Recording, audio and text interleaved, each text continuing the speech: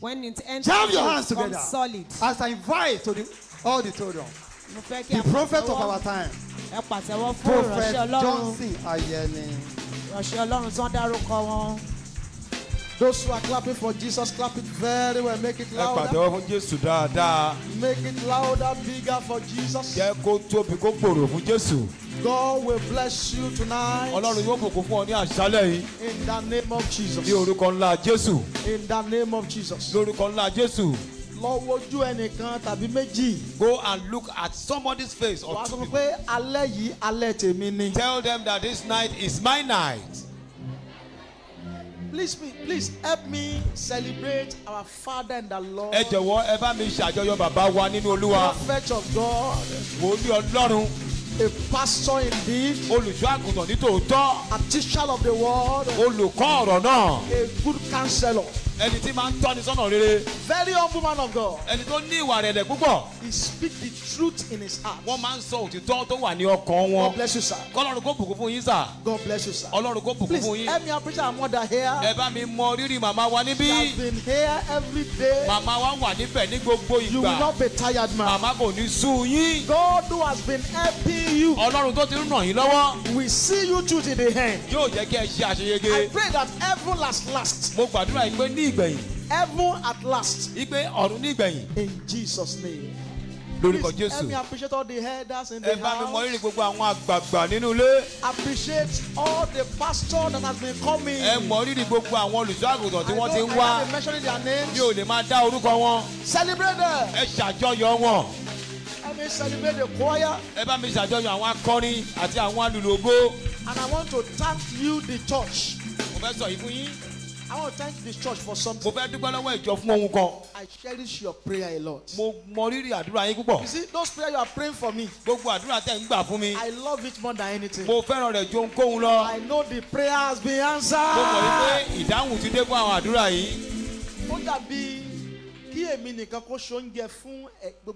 It is as if I should prepare a meal for all of us so that we will finish it. But when all of you cook food for me, I can never exhaust it. So that's the meaning. So I cherish your prayer. And please be praying for us in your closet. This work we are doing is so sensitive. We are fighting the spiritual warfare and the physical one. But as our father has said, don't join multitude to do evil. Don't join multitude to do evil. I was like this boy when I have been following my dad. I've seen a lot in church. What you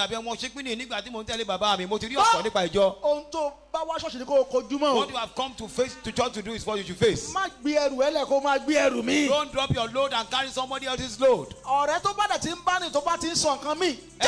Any friend you are working with that is mouth slinking, leave him and go away from him. No, it's okay. Raise your two hands. I want to appreciate all the internet viewers. God bless you. This night we are not going to stay. Let's just worship God. Let's worship God. Jehovah,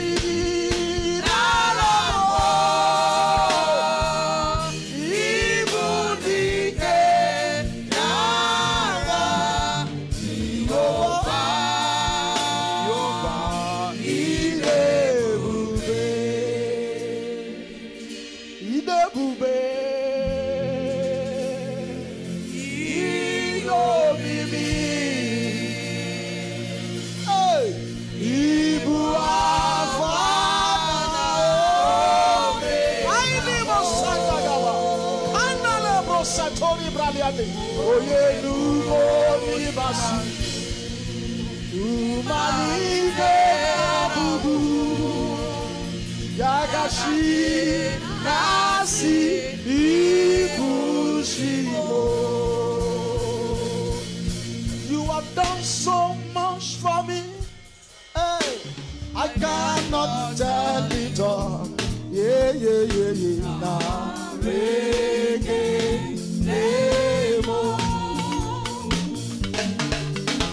if I had 10,000 tongues, it's too enough. Yeah.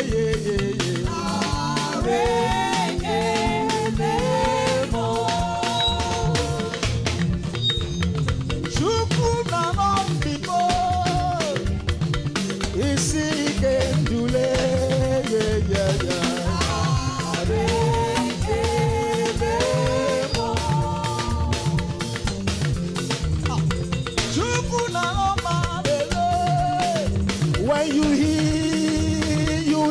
completely now.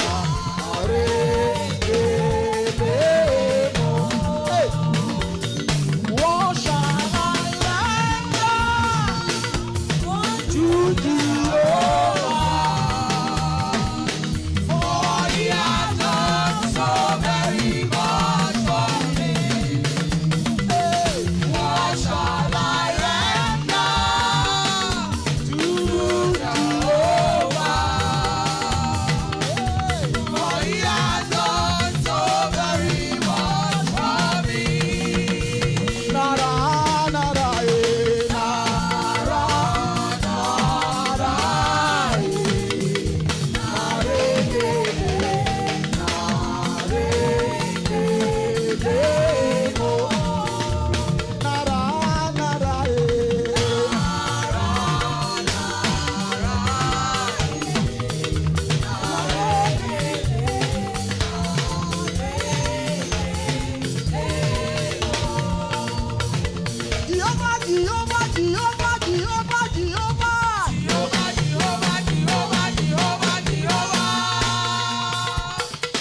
àtìlẹ́yìn bójú bá ti ní mo yàn ọ́.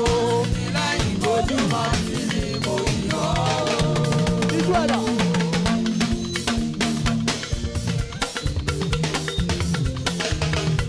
Àtìlẹ́yìn bójú bá ti ní mo máa gbé ọjà. Àtìlẹ́yìn bójú bá ti ní mo yàn ọ́. Àtìlẹ́yìn bójú bá ti ní mo yàn ọ́ bàbá. Àtìlẹ́yìn bójú bá ti ní mo yàn ọ́.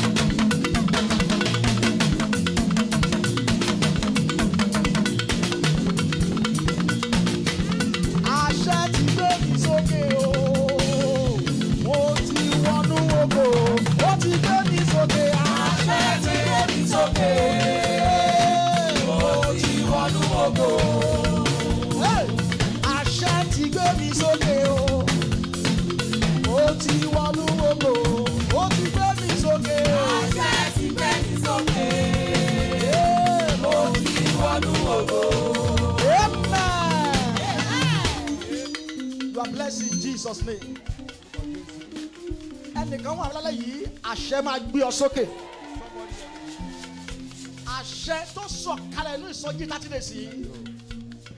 Wọ́n sọ pé àṣẹ àti agbára ti sọ̀kalẹ̀. Pé gbogbo ènìyàn ń lọ òkè. Ìwọ́n tó ní ọkàn tó dáa. Lẹ́yìn àdúrà yìí, ọ̀run máa gbé ọ sókè. Mo ní ọ̀run máa gbé ọ sókè. God will raise you up.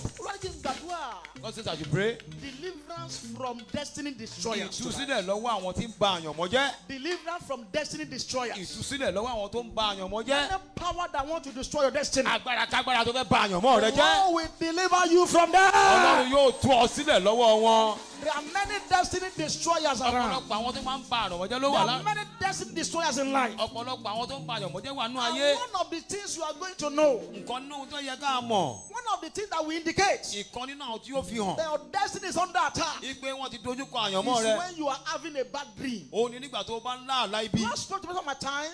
Nítorí àkókò wa. I want to pray for people that are having this series of dreams. Mo fẹ́ gbàdúrà fún àwọn tó nírú ìpele àwọn àlábàlá Allah told yìí. me I'm going to deliver them. Olúwa ni ó tú wọn sílẹ̀. So I'm going to deliver them. Ó lóun máa tú wọn sílẹ̀. Every dream that is about to destroy your destiny. Gbogbo àlá tó fẹ́ ba àyànmọ́ rẹ jẹ́. Àlá tó máa ń dígbà àlá. Every dream that you dream severally. Tó máa ń dà nǹkan rú mọ́ ọ lọ́wọ́. That scatter things in your Tó máa hand. ń bà nǹkan jẹ́ mọ́ ọ lọ́wọ́. That destroy things in your hand. Ìwọ gbọ́dọ̀ pé tó bá ti lá àlá yẹn báyìí. You know that once you have that dream. Kẹ́nikẹ́ni ó mọ̀ pé nǹkan tí ogun ṣe kí ni ogun dé. You know that war has already You begun. normally have a particular dream that you Tó have. máa ń lá àlá kan ní àlá yìí. Seasonal dream that you have. Àlá tó máa ń lá Maybe látẹ̀gbàdé once in a year. ìgbà. Bóyá lẹ́ẹ̀kan lọ́dún. Or once in a month. Tàbí lẹ́ẹ̀kan Like when you lóṣù. dream it. Tó o bá ti lè lá àlá No yìí. things will scatter. O mọ̀ pé òun yóò dàrú. No things will go O backward. mọ̀ pé àwọn nǹkan yóò fà Those sẹ́yìn. dreams shall die tonight in the name of Jesus. Àwọn àlá ibi wọn á dòkú ní alẹ́ yìí. And I have some work that God sent me here to do tonight. Àwọn kan wà ní àwọn iṣẹ́ kan wà tó lọ́wọ́ One of them is this. Ìkan nínú wọn lè yí. And the Lord gave me some series, like 7. Olúwa fún mi láwọn As I've ìpele. been mentioning them, if you are having such experience, just rush out. Tí n bá ti ń dárúkọ wọn tó bá ní I ìrírí will máa soon bọ́ ta. leave this mic very Mi ò soon. ní pẹ́ gbé gbohùngbohùn sílẹ̀. I will soon leave this mic Mi very ò soon. ní pẹ́ gbé gbohùngbohùn sílẹ̀. You are having a lack of dream. Ó ń lá àlá. You don't dream at all. O kì í lálàá. You don't dream at O all. tiẹ̀ kì í lálàá rárá. Find your way out. Máa bọ̀ ń ta. Find your way out. Máa bọ̀ ń ta. You have a dream that you cannot recall. O ní àlá tí o tiẹ̀ kì í máa O níran máa ń rẹ̀. lálàá òkè rántí You ẹ̀. dream but you don't remember. Máa sáré bọ̀ ń ta. Run out. You dream of retreating back to your childhood. O máa ń lálàá pé o máa ń padà sí ìgbà ìwé rẹ. Don't kneel down. Stand up, please. Ẹ dìde, ẹ má kúnlẹ̀. I want us to pray together. Mo fẹ́ ká jọ gbàdúrà àgbàpọ̀. You dream that you retreat back to your childhood. O máa ń lálàá pé o Childhood máa ń days. lọ sí ìgbà ìwé rẹ. You dream that you are wearing rags. O máa ń lálàá pé o ń wà kísà. They are pointer, they are indicator that your destiny is under attack. Wọ́n jẹ́ àwọn ohun tó máa ń fi hàn pé àyànmọ́ You rẹ ní dream that ìdókòwò. you wear rag or you see yourself naked in the O máa dream. ń lálàá pé o wà kísà tàbí ó ríra ẹ ní ìhò. You dream being caged or being imprisoned in the O dream. máa ń lálàá pé wọ́n dè ọ́ mọ́lẹ̀ tàbí o wà nínú You túbú. dream that you are being caged or you are imprisoned in the dream. O lálàá pé o wà nínú túbú lójú àlá. Find your way out. Máa bọ̀ ń ta. You dream of seeing yourself inside water. O máa ń lálàá pé o máa ń bára ẹ nínú Or omi. you dream that you die. Tàbí o máa ń lálàá pé o kú. Find yourself out. Máa bọ̀ ń ta. Find yourself out. Máa bọ̀ ń ta. I pray for you tonight. Mo gbàdúrà fún ọ ní àṣálẹ̀ yìí. I pray for you tonight. Mo gbàdúrà fún ọ ní àṣálẹ̀ yìí. Every evil dream, Gbogbo àlá ibi. that evil dream Àlá ibi yẹn. that is affecting your destiny, Èyí tó ń da àyànmọ́ rẹ and láàmú. set you free from that evil dream tonight. In the name of Jesus. Mo sọ ẹ́ dòmìnira nínú ẹ̀ lórúkọ Jésù.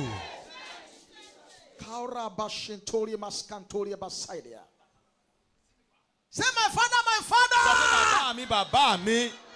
Please pray these 2 or 3 prayer Jọ̀wọ́ points. gbàdúrà Say, méjì my tàbí father, mẹ́ta. my Sọ father. pé bàbá mi, bàbá mi. Every destiny destroying dream, Gbogbo àlá tí máa ń ba àyànmọ́ rere jẹ́. die tonight. Kú ní àṣálẹ̀ yìí. Die tonight. Kú ní àṣálẹ̀ yìí. Die tonight. Kú ní àṣálẹ̀ Open your yìí. mouth and pray. Ah. Every destiny destroying dream, Ìwọ àlá tó máa ń ba àyànmọ́ rere jẹ́. die now. Kú ló ń sìn. Libaruski pori basketoya. Every destiny destroying dream. Ìwọ àlá tí máa ń ba àyànmọ́ rere Begin jẹ́. to die. Begin to die. Begin to die. Máa kú, máa kú. Gbogbo àlá tí ń ba àyànmọ́ jẹ́. Every dream that is Lálẹ́ yìí Olúwa tú mi sílẹ̀ lọ́wọ́ ẹ̀. this night. Oya. Die. Kú. Kaura bashitoria.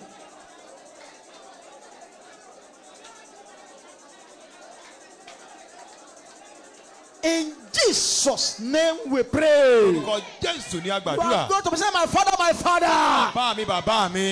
Every dream of the past affecting my life now. Die now.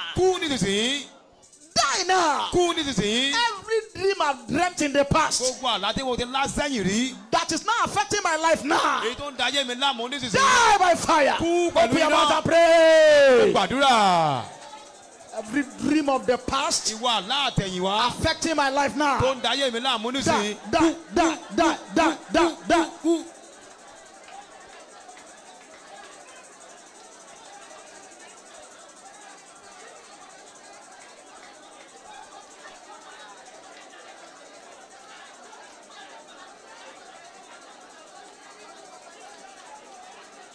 Kaira Bashitori Maskada.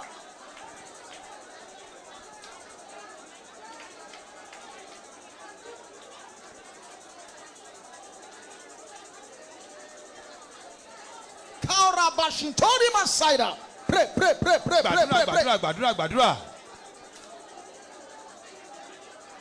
In Jesus' name we pray. Pray the top. Say, my father, my father. Every voice of darkness speaking against my destiny from my foundation, die tonight. Die tonight. Open your mouth and pray. Every voice of darkness speaking against my foundation, speaking against my destiny from my foundation, die tonight. Die tonight. Die tonight. Die tonight. Die tonight. Pyris Sintaria Baska. Power, set her free. Totally. Let our destiny be set free. In Jesus' name we pray. In Jesus' name we pray. You will sing this song and you'll be clapping your hands. The Lord told me we want to deliver people tonight. You are going to close your eyes and be clapping your hands. What did you do? Be clapping your hands. Be clapping your hands.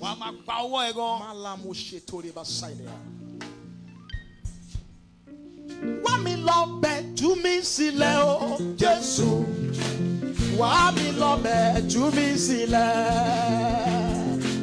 Wá mi lọ bẹ̀ tú mi sílẹ̀ o Jésù. Wá mi lọ bẹ̀ tú mi sílẹ̀.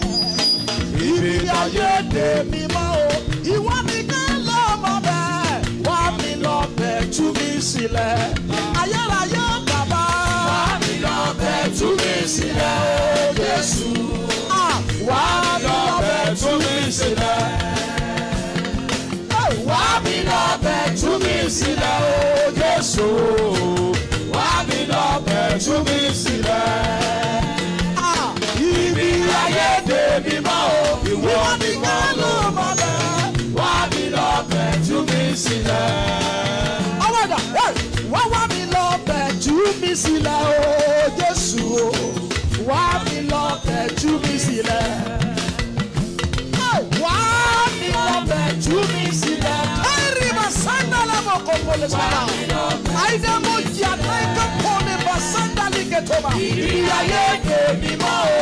Ìwọ nìkan ló mọ̀ bẹ́ẹ̀ o. Wá mi lọ bẹ̀ tú mi. Ó yá wá mi lọ bẹ̀ tú mi sílẹ̀. Wá mi lọ bẹ̀ tú mi sílẹ̀. Ẹ̀rí ma sandala. Fire!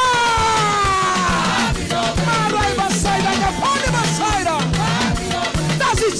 Wow, we love it. Now, fire, fire, fire, fire, fire, fire, fire, fire, fire, fire, fire. Fire, Sakara, that is. Wow, we love it. Wow, we love it. Wow, we love it. That's it. Real Apostle Tori Prosaida. That's it. River Santa Gapolia. Fire!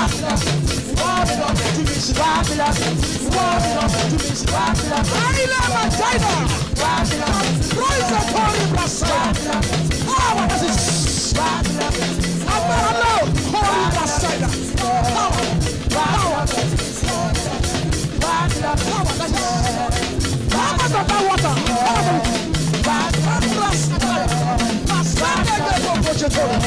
That's it. That's it.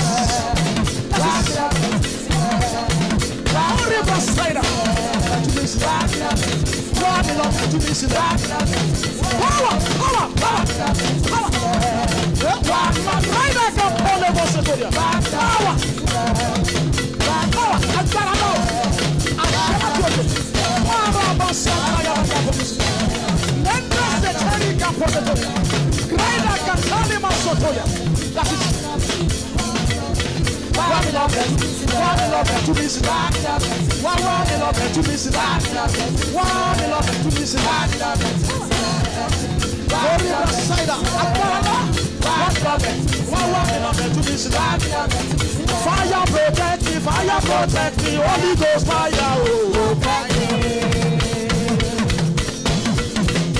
Fire protect me, Holy Ghost fire.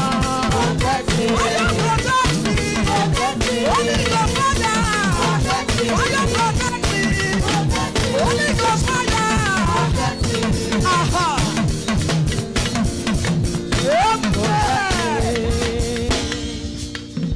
Somebody is there. I saw a black tarpaulin. They used to cover you. God told me they cover your destiny with a black tarpaulin. And nobody is seeing you to help you. But tonight, I enter my office and I connect my ministry and my anointing with the anointing of our Father out there. Let that black tarpaulin catch fire. God, you must send like a polybascar. That's it. You are here. So that's somebody here. You have been riding a car before, but now no car. You don't have a car again. Come out. God revealed you to me. Come. You are driving car before. Now you don't have a car anymore. They drop keys on your hand. Listen to me.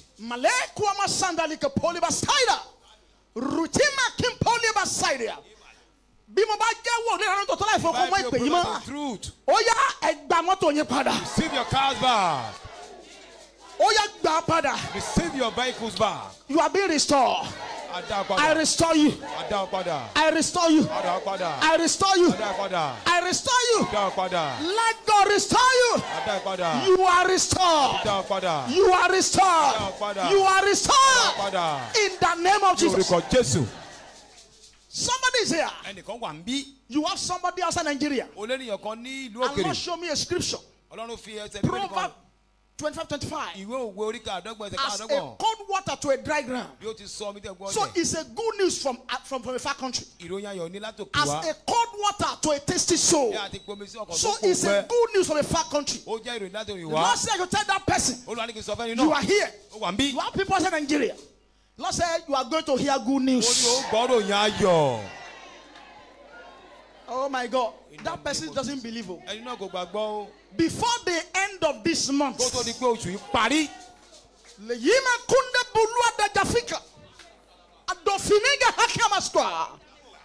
as a cold water to a thirsty soul. So it's a good news from a far country. I see good news coming for you from outside Nigeria. Receive it now. Receive it now. Receive it now. Receive it now. Receive it now. In the name of Jesus. In the name of Jesus. In the name of Jesus. Those who are looking for the fruit of the womb. How many of you are among them? Looking for the fruit of the womb. Come out. Please let the rest go back. Lord said the day that this program will finish, come with a different kinds of fruits. Three kinds of fruits. And see mommy. Mommy will pray for you. Mommy just said you lay your hands their tummy. And pray over that fruit for them. And let them eat it. This program is not in vain. This program is being organized because of you. And I pray for those who are watching me online, that you are looking for the fruit of the womb. As you are connected to this auction here, I pray for you. Lay your hands on your tummy now. Put your 2 hands on your tummy. Every abnormal secretion of hormones, any power that tie your womb, every traces of fibroid, everything that is making your womb, your stomach to be so hot, I put an end to them tonight in the name of Jesus. Go and carry your baby. Go and carry your baby. Go and carry your twins.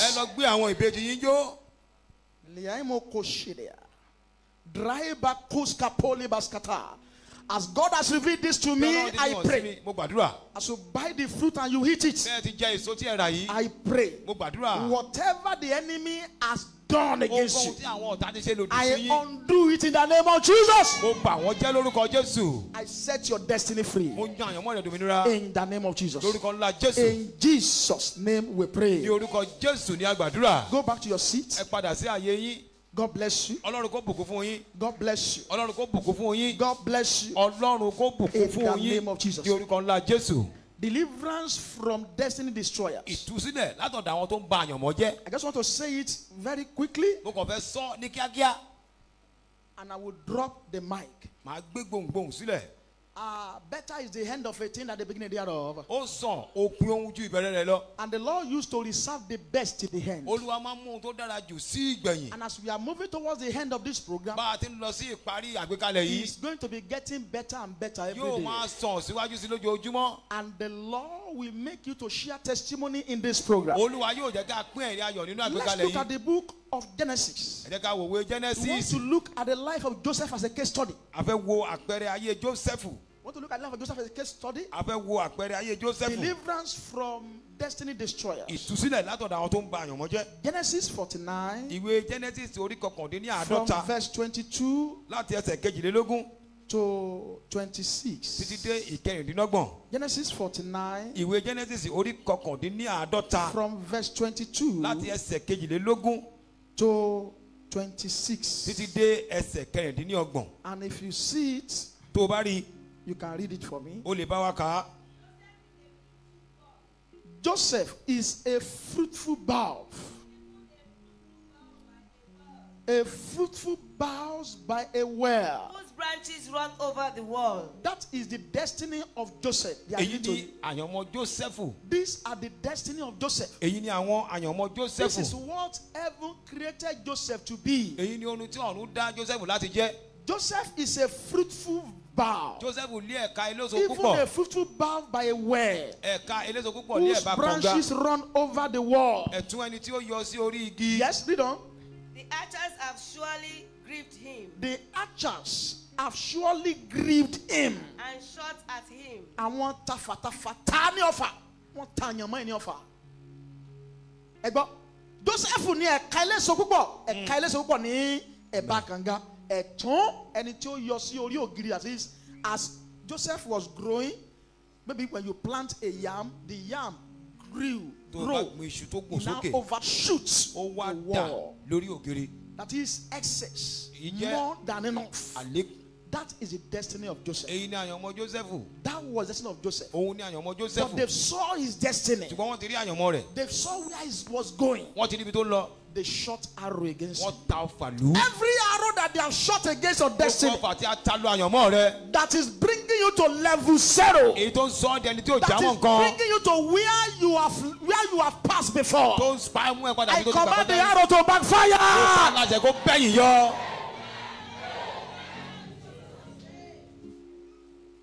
The archers, they shot him an arrow. They shot him an arrow backwards. Which arrow have they shot at your destiny that is making your life to be like this? That arrow will backfire. Yes. And hated him. The archers have surely grieved him. And shot at him. And hated him. I pray for somebody who can stand up and say to him, any power that hates your destiny, any power that hates your glory, they will die. Amen in Jesus' name. Yes, read on. Bow abode in strength. But his bow abode in strength. And the arms of his hands were made strong. And the hands of his friend were made strong. By the hands of the mighty God. By the hands of the mighty God of Jacob. Shout hallelujah. Hallelujah. Àwọn tafatafa bá nínú jẹ́ pọ̀ jù wọ́n sì ta sí wọ́n sì tafa sí wọ́n sì kórìíra rẹ̀ ṣùgbọ́n ọrùn rẹ̀ jókòó ní agbára a sì mú apá rẹ̀ lára lé. Shout hallelujah. Hallelujah. The mighty one of Jacob will strengthen you. Amen. Say I will strengthen you. Say I will strengthen you. Say I will strengthen you. So your destiny is what God had in mind before He created you. And asked you to come into this world to come and fulfill. And any carrier of great destiny is a threat to the kingdom of the devil. Is a threat to the kingdom of Satan. So the destiny of Joseph was a threat to his enemy. Because they knew where he's going. And they shot arrow against him. They attack his destiny. They knew where you are going. They've seen that if they allow you to run faster like this, you are going to be the head of your family. You are going to be the breadwinner of the family. So they did something to slow down the race of your destiny. Any power retarding you, causing retardation in your life, any power causing retrogression in your life, I command such power to die now. In Jesus' name. So when you carry an enviable and glorious destiny, you will be marked. You will be marked in the covens and put under a satanic surveillance. So they'll be looking for you. They'll be looking for you. They'll be attacking you. But I pray for one woman here. I pray for one man here. Anyone looking for you to attack you, I command such person to die mysteriously. According to John 10:10, the thief will not come but to steal, to kill, and to destroy. So the aim of these attackers is to steal, is to kill, is to destroy. And their aim is to kill and maim your destiny. That's their aim. Their aim is to kill and maim your destiny. Their aim is to make sure that your destiny is being rearranged. Anyone that destiny has been rearranged here, I pray that the Lord will help you in the name of Jesus. Their aim is to dominate your destiny.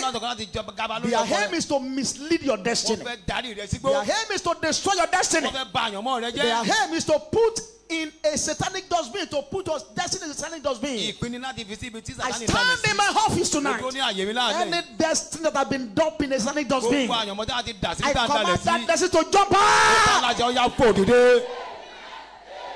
Your destiny will jump out tonight from that satanic dustbin in the name of Jesus. Their aim is to sham and bury your destiny alive. Their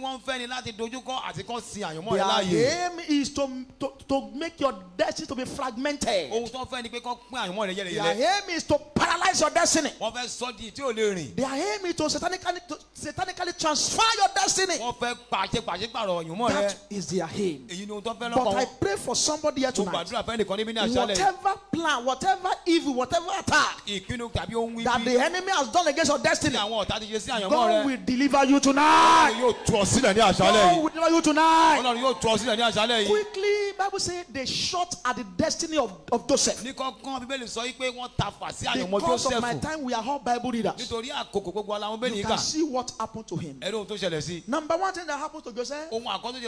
Number one effect of the attack against Joseph's destiny is that his dreams and vision in life was attacked. The first thing they attacked was his dream. was his dream and his vision. He told them ignorantly that I saw he told them his dream. He told his brothers his vision. How many people have you spoken to about your life? About what is coming for you? About the blessing that the heaven has packaged for your life? About where you are going? Some people's mouths are not closed for so they attack his vision and his dream. And they made that he has nobody to interpret his dream for him. Hello. Hello. Joseph interpreted several people's dreams. He had nobody to interpret his dreams. Loud amen. The one that will interpret your dream for you. The one that will interpret your dream for you. As you are living this prayer, meet that person.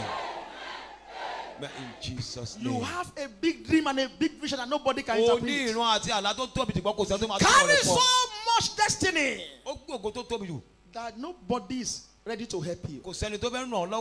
Nobody has to interpret your dream. But tonight, as this program is going to an end, that singular person that heaven has ordained to interpret your dream for you, to tell you this is how to go about it, this is what to do, this is who to meet, this is where to invest. I pray by God of Pastor Toyadesuji, heaven will connect you to him. Jesus. Dream must attack and nobody to interpret his dream. Number two thing that happened to him. The attack caused him hatred and rejection. They shot at him, they hated him, they rejected him. The hatred was so much that when his brethren saw him, he said, Daddy, dream are coming. Let us kill him. Let's destroy him. Every hatred of the enemy against you, even though you do good to them, they return it with evil. You are not evil. You are so bad. You are so good. Your heart is genuine. But when you say one thing, they will misinterpret it because of the hatred. They hate you in your husband's house. They hate you in your in-laws' house. At working place, they hate you. It's as a result of that attack against your destiny. I pray every arrow of hatred and rejection. For somebody who can jump up this time and say amen. I command the arrow to burn fire. In Jesus' name. When they are promoting people, they don't promote you. When they are giving people good things, they don't give you. Because of the hatred and the rejection. But God will set you free tonight. But things that happened to Joseph, they shot his destiny. Arrows of slavery. Arrows of slavery. They sold him into slavery. They sold him into slavery. I'm hearing something in my ear now. The sacrifice that was carried in the middle of the night. That they used to send your out of now let it turn to fire.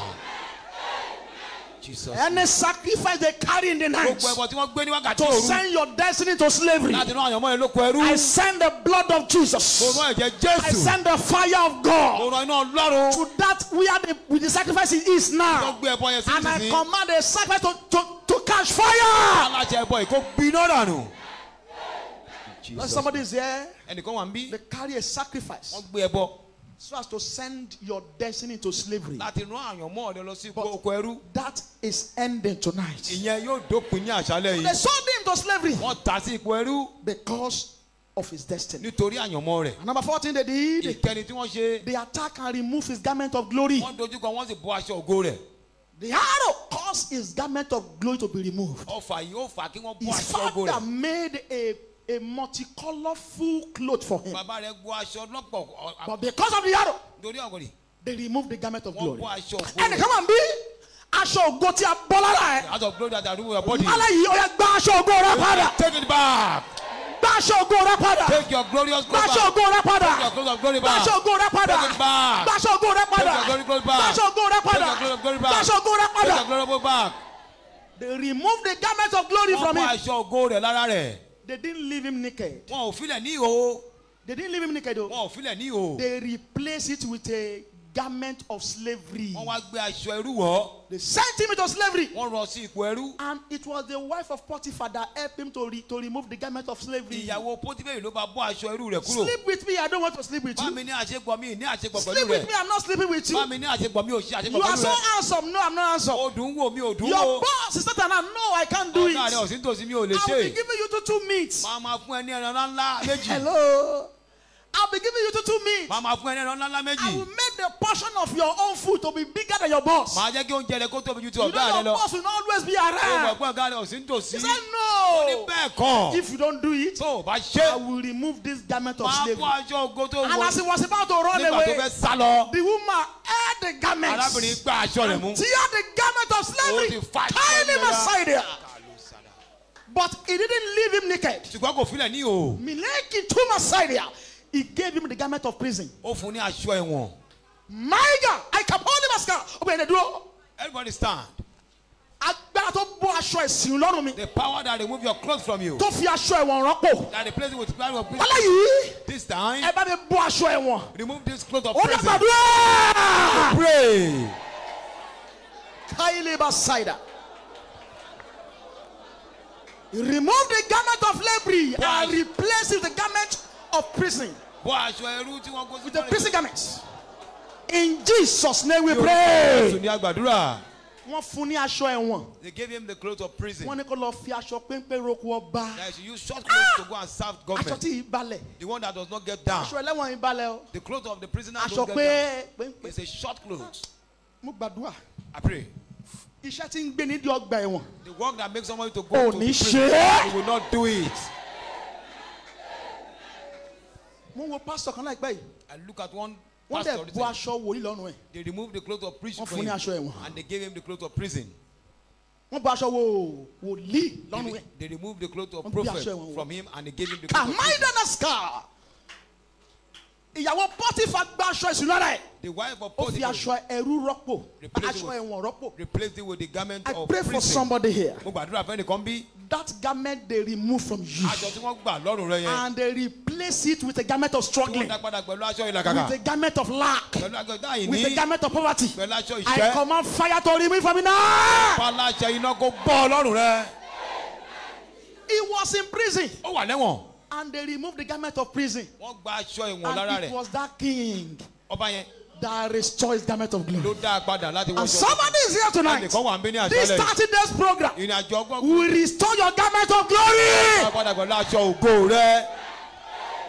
This 30 days prayer and fasting will restore your Ìrìn garment àjò of ọgbọ́n glory. nínú àwẹ̀ àti àdúrà yìí yóò dá aṣọ ògo rẹ padà fún ọ. Ẹgbẹ́ gbogbo ènìyàn aṣọ ògo àmútọ̀run wá ta bọ́ lára The ẹ̀. glorious glory that you brought from heaven that was taken from you. Tí wọ́n fi aṣọ òṣì rọ́pò fún That ọ. is replaced with garment of Lálẹ́ yìí ó yá ọ̀run kó bọ́ bọ́. now God will remove it.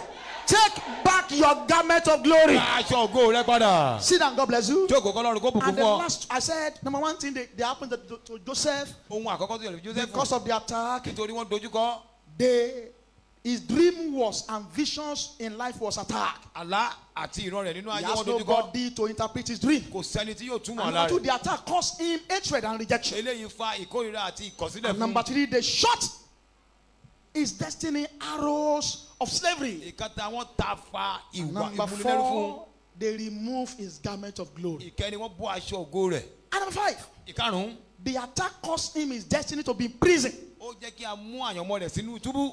His destiny was in prison. A gbé àyànmọ́ rẹ̀ sínú túbú.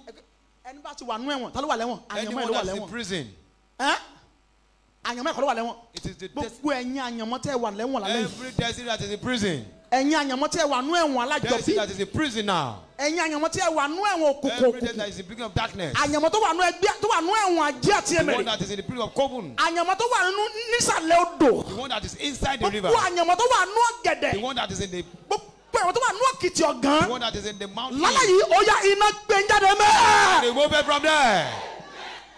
Amen in Jesus' name.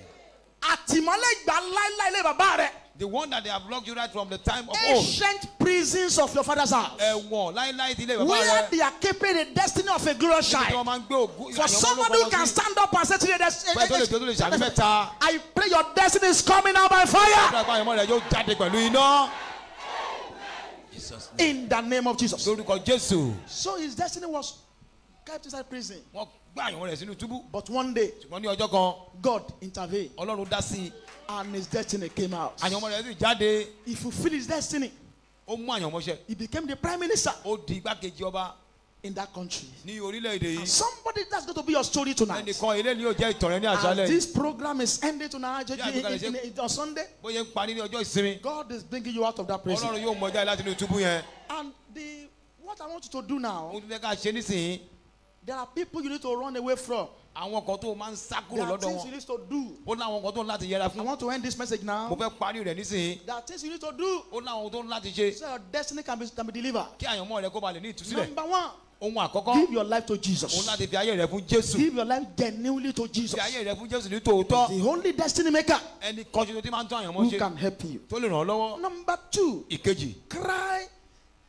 cry aloud to God for a restoration of your destiny. Kí rẹra sí Ọlọ́run fún ìdápadà Like àyànmọ́ rẹ. Jabez. Bíi ti Jábéṣì. Jabez cry Jábéṣì sọkún for his destiny to be restored. fún àyànmọ́ rẹ láti gba ìdápadà. Cry aloud. Ó pariwo. And you have been doing that since day one of this program. Òtíjì láti jọ́ kìíní And before this ìgbékalẹ̀. one comes to an end, Torí kò wá mí. your destiny shall be restored. A ó dá àyànmọ́ rẹ padà fún ọ. Your original destiny shall be restored.